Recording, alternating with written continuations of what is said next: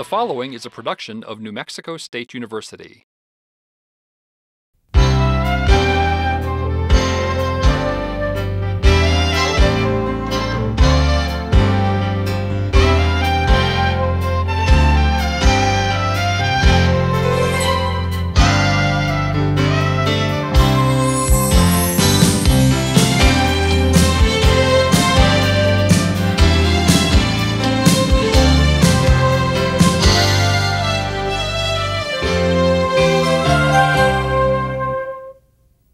Welcome to another episode of Long Live La Familia, the nutrition soap opera series that speaks not only to our hearts, but also to our appetites. I'm Carrie Bachman, and today we have a special treat in store for you. You'll remember from our series that we follow the Sierra family. And Lisa is one of the sisters in the family who loves to make homemade flour tortillas. Everybody loves her tortillas. Well, today we're going to learn another bread recipe that all of us can make at home that's almost just as easy. Just think, I went to the store this morning and purchased this homemade style loaf of bread. It cost several dollars. By the end of the show today, you'll know how to make this type of bread from scratch at home. It'll be cheaper, tastier, and healthier for your family. Now don't worry if you don't have a bread machine or special bread making pans. You don't even need to go to the store to buy a special bread mix like this one, because we're going to be making our own today. Now, if you don't have a chance to write down the recipes as you see them on the screen, just give us a call at our toll-free number and we'll send one out to you. The other thing you can find out about there is our free nutrition classes. Now let's join Joanna and Lupe as they show us how to go through the 7 steps of the bread making process. You might think that it takes a lot of time to make bread, and sure, it does take time for the bread to rise and then bake in the oven, but there's time in between the bread making steps where you can write your bills, read to your kids, have some good quality time at home. So keeping that in mind, let's take a look now and learn how to make yeast bread. It takes a 5-pound bag of flour, and this mix is really nice to have around because you can use it anytime. Anytime you're in the mood for baking, you got your mix ready. Now I'm going to add some sugar to it, and also I'm going to add some powdered milk, and this is another way of you using your powdered milk. And I'm going to add the salt and also some yeast. And when you are buying the yeast, make sure that that you check the expiration date in the back of the envelope. It's very important that you don't get outdated yeast. Well, I have the mix already, and what I do, I'm just going to put my hands in and just mix it real good. And this mix comes very handy when you have to go out, somebody invites you out to take a casserole or a covered dish, and rolls always seem to make a very great hit. So you want to mix it real great, you know, just be sure you get all that yeast.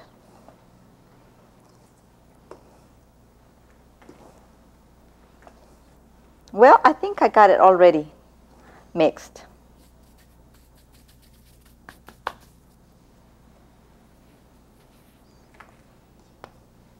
So there you can have it mixed. And after that, you can put it in plastic bags, a coffee can, canister. I've already mixed the yeast mix, and I have it stored in the cabinet. This is very convenient because we can mix it up beforehand, and it's ready to use when we're ready to make the bread. Now we are ready to prepare the dough. First thing we must do is wash our hands. We're going to be working with bread, and it's very important that our hands be very clean. Must get into all the fingers, all the nails.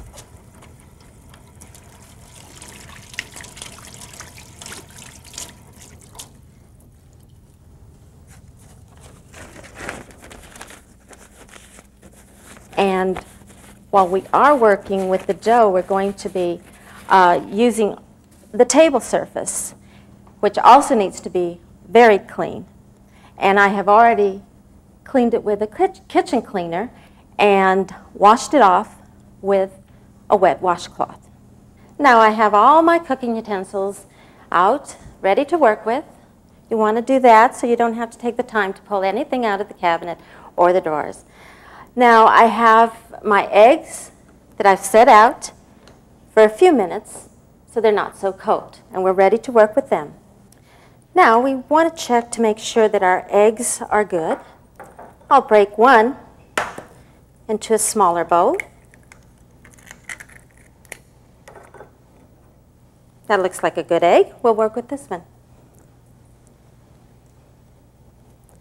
The second egg.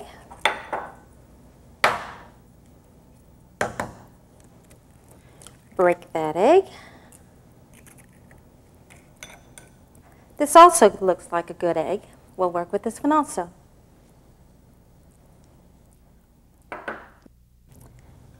Now I want to beat the eggs slightly. Now we're adding the eggs today because it helps the dough to rise, and it also keeps our bread fresher for a longer period of time. If you don't have eggs in your refrigerator, you don't have to include eggs. You can add approximately about 1/4 cup of water. Now we're ready for our warm water. We'll let the water run in the from the faucet until it feels warm to your finger. About the same temperature that you would warm a baby's bottle to.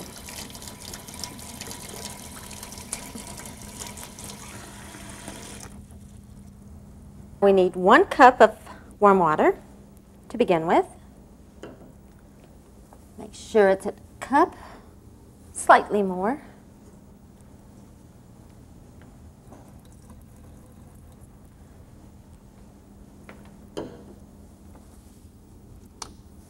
One cup. Now I will be using an extra 1/2 cup of warm water today because when I prepared the mix, I did use half whole wheat flour in it.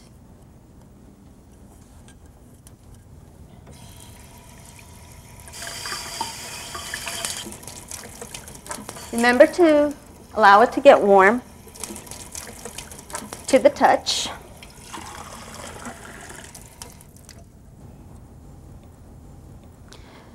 Now we want to make sure that we have 1/2 cup of water. It's slightly more than 1/2 cup. Pour out a little bit here. Okay, we have a 1/2 cup. Now the reason we're using the extra 1/2 cup today is because we are not working with all white flour. Otherwise, we wouldn't need this extra 1/2 cup of water. Another hint is to use pureed fruit of some kind or pumpkin to add that extra moisture and to add nutrients and flavor to your bread. If you add the fruit or the pumpkin, you should take away part of the water. Now we're ready for our vegetable oil. Now any type of liquid vegetable oil works well with this dough. We're going to need 1/4 cup. Measure accurately. Let's make sure this is 1/4 cup. Now, vegetable oil is not necessary for this recipe, but it will keep the bread fresher for a longer period of time. Now we're going to mix our liquids with the fork. You can use your whisk, but you don't want to use an electric mixer. Just blend them in together slightly. Now we're ready to add our dry ingredients, but we'll clear away some of this clutter.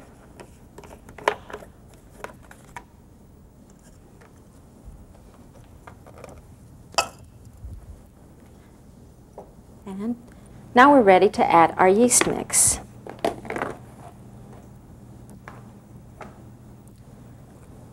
We'll be using our measuring cup and a spoon. Spoon it gently into your measuring cup. Never pack the flour into the cup.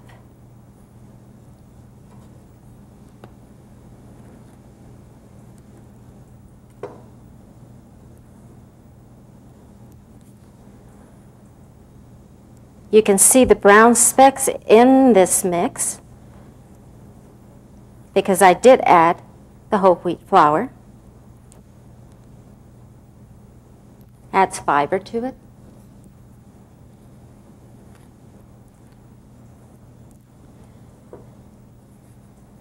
Now as you work with this mix, you'll get a feel of it, and you won't have to measure as accurately as I have today. You will probably not use exactly 5 cups either. It all varies according to many things. The size of your eggs, the humidity.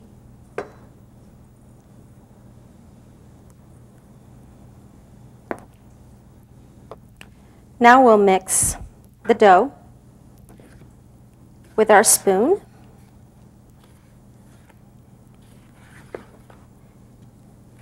As you can see, it still looks a little sticky. And we will have to add some more mix. At this point, I will not use my hands because it is sticky.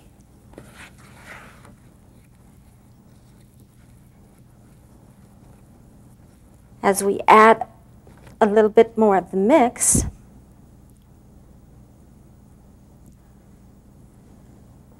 begins to stiffen up.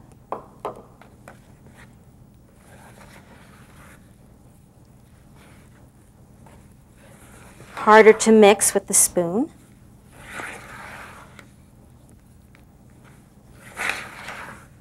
And again, the yeast mix will vary. Just roll all the dough around in the bowl.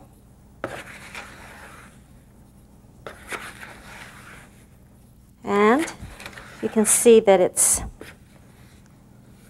not as sticky any longer. It's getting stiff. And I can begin to use my hands.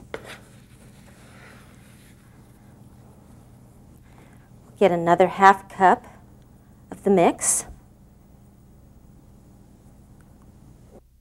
approximately. Just add a little bit. And I'm going to start with using my hands with the dough. And remember, I have washed my hands, taken off my rings, so I can dig into the dough.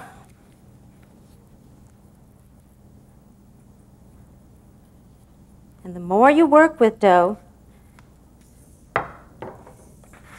you'll get the feel of it.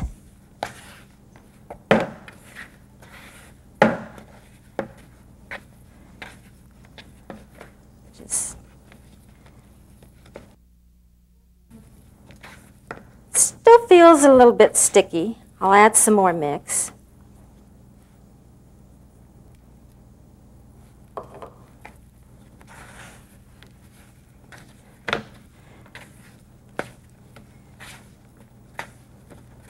Don't worry about getting it on the table.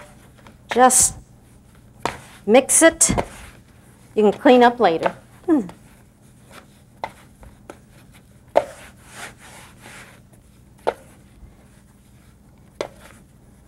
Still need a little bit more mix.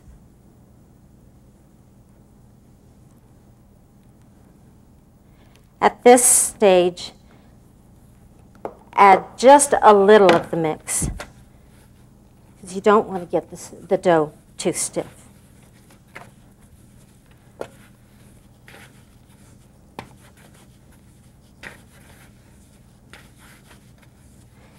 And I think we can start kneading the dough on the tabletop. Now I've cleared off my tabletop, I've prepared my dough, and we are ready to start kneading on the table surface. Make sure that you sprinkle the table with some extra flour. White flour, whole wheat flour would work just as well, but do not use any more of the yeast mix. Place our dough on the table surface, and I'm going to go ahead and prepare my bowl for the rising stage. This oil will keep the dough from sticking to the bowl.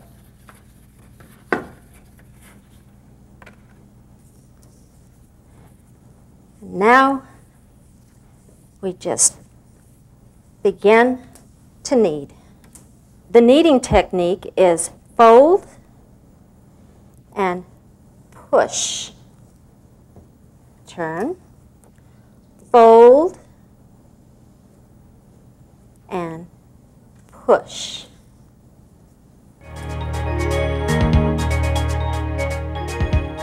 Now we're ready to let our dough rise. And what I will be doing today is covering it with a clean plastic bag. And you want to cover it loosely because you need to let the dough rise in the bowl, so you need the room for it to expand. And the plastic bag also keeps the moisture on the dough, allowing it to keep moist, not drying out. Now, the rising time will take about an hour because we used the whole wheat flour in our yeast mix. If it was all white flour, it would be a shorter amount of time to rise. It would take a shorter amount of time to rise. Now, if you find that you're not ready to work with the dough in an hour's time, this dough can be refrigerated. And when you are ready to work with it, pull it out of the refrigerator, let it sit at room temperature for the hour of rising time. And again, I'm going to put a little bit of flour on my hand, and I'm going to punch down to get all the air bubbles.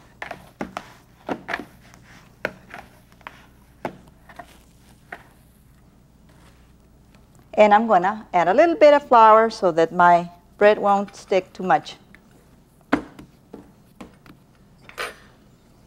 And what we want to do is, get all the air bubbles. So we want to just roll this dough and get all the little bubbles out.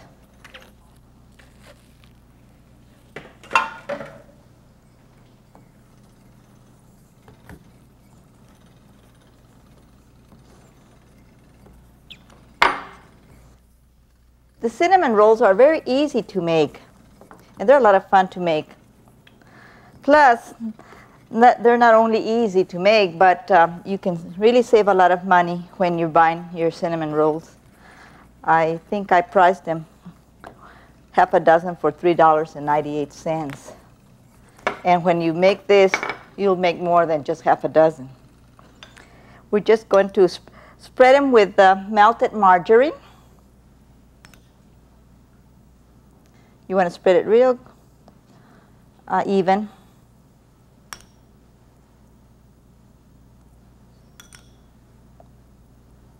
And cinnamon rolls are one of my favorites, I think, because they're not only tasty, but they are just, they just go with anything. You know, you can take them to a cookout, or you can take them out for a brunch.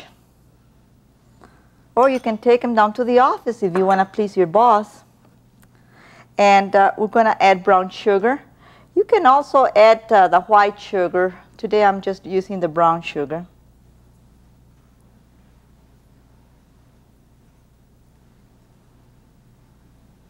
And also you want to spread it kind of even. And we're going to use some cinnamon.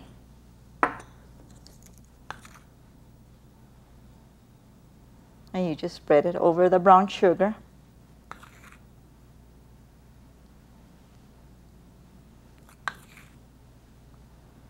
I usually make these cinnamon rolls at home and I freeze them.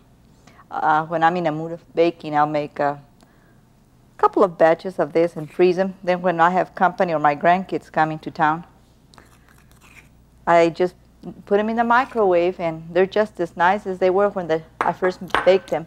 You could also add raisins and pecans to it, okay? So what I'm going to do, I'm just going to roll them.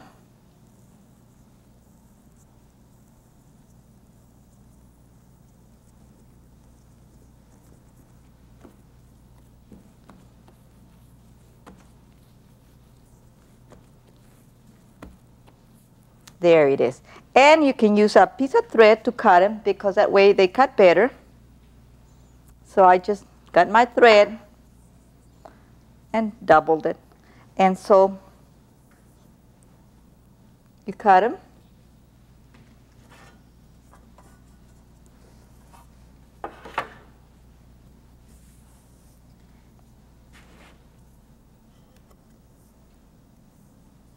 And you want to cut them also kind of even, okay? So that they'll cook the same. You see how easy it is to cut them? It's really a great trick, whoever invented this. Not using your knife.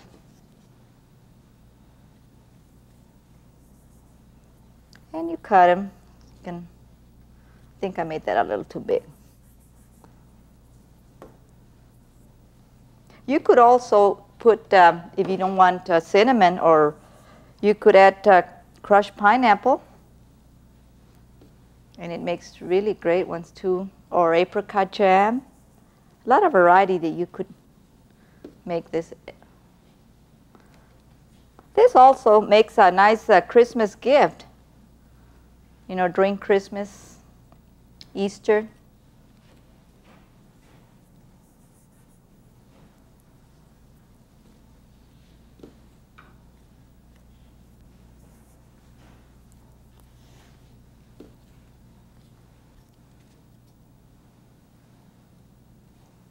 I think I can still sneak a little one there.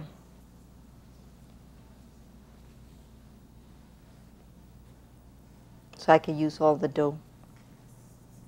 I hate to throw things away.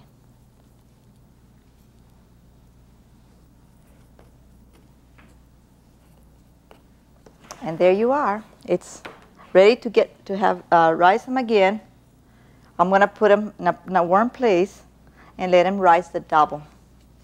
About 45 minutes. Here we have a variation of our cinnamon rolls. I call these herb pinwheels. Instead of the cinnamon and sugar, I've used the cilantro and parsley along with the butter. As you can see, these are the just formed rolls, and these have risen. They've risen at different levels because I placed them in a pan that was too small. But of course, this makes for a more interesting dinner roll. Now I'm going to add some chili powder to the top of the dinner rolls. Now the chili powder is made from your chili pods. Just sprinkle the top. And here again, you can just use different spices for these rolls. Now this is just regular chili powder. It comes directly from the chili pods. Many times when you buy chili powder at the grocery store, there'll be added spices to the chili powder. But I'm using the pure chili powder.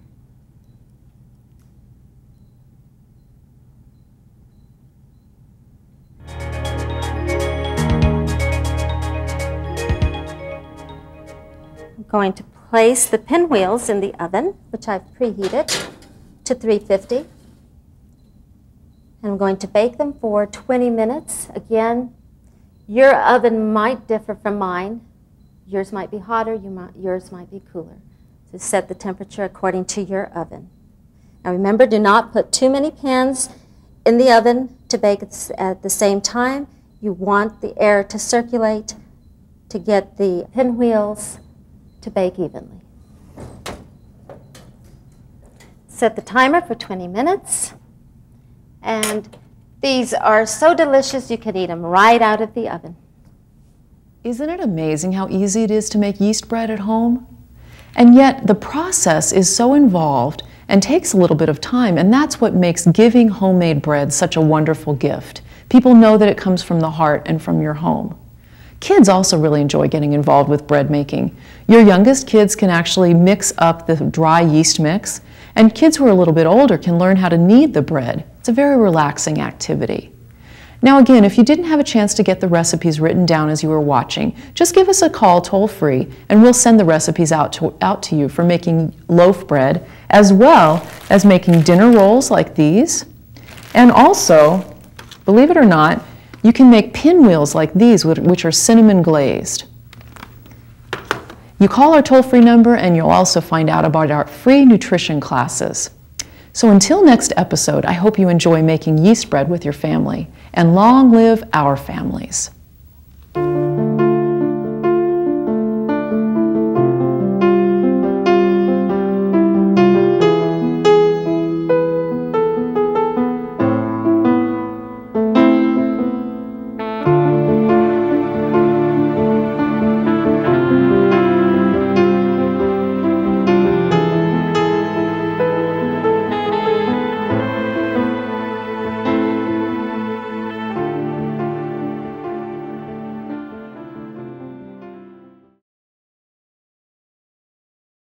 The preceding was a production of New Mexico State University. The views and opinions in this program are those of the author and do not necessarily represent the views and opinions of the NMSU Board of Regents.